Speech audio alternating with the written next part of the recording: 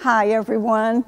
Here we are moving into year 2023, and we realize that it's time to say a thank you to Bob and Linda, who have served this church for 3 decades. 30 years they have loved and served us so well. Recently, the elder board asked Bob, what can this church do for you that would be an expression of our thankfulness to you and Linda?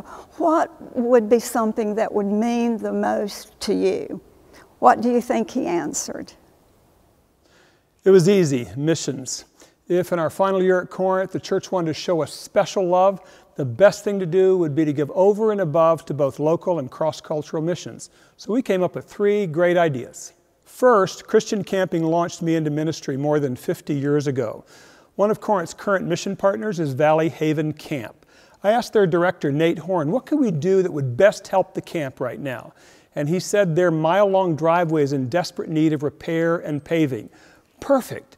Here's an entry into the camp that symbolizes what they do. They provide entry into Jesus, especially for hundreds of underprivileged kids every summer. Second, a decade ago, Linda and I both went on a mission trip to Moldova, Europe's poorest country. Our mission partner Fyodor and his church Doxa Deo were in the process of buying a camp and conference center until COVID shut the whole thing down. They've used the time to host Ukrainian refugees, but if they don't finish the purchase this year, they lose their entire investment. And if they can buy it, it'll become a camp and conference center for decades to come. Third, Linda and I were humbled in 2020 when Crockett and Liza Dale gave a special gift to Corinth in our honor. It enabled us to establish the Bob and Linda Thompson Mission Fund.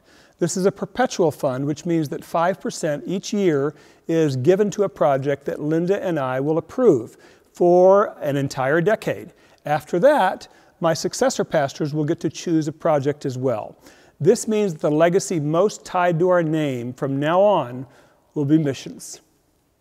The Board of Elders has a plan for a more personal gift for Bob and Linda later this year, but for now, we're asking you to give to the Thompson Mission Fund this month in January. The goal is $300,000, and the good news is that we have already had pledges or donations totaling $200,000.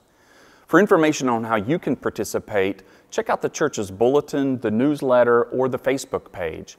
Let's use this as an opportunity to demonstrate how Bob and Linda's heart for missions has really changed our hearts.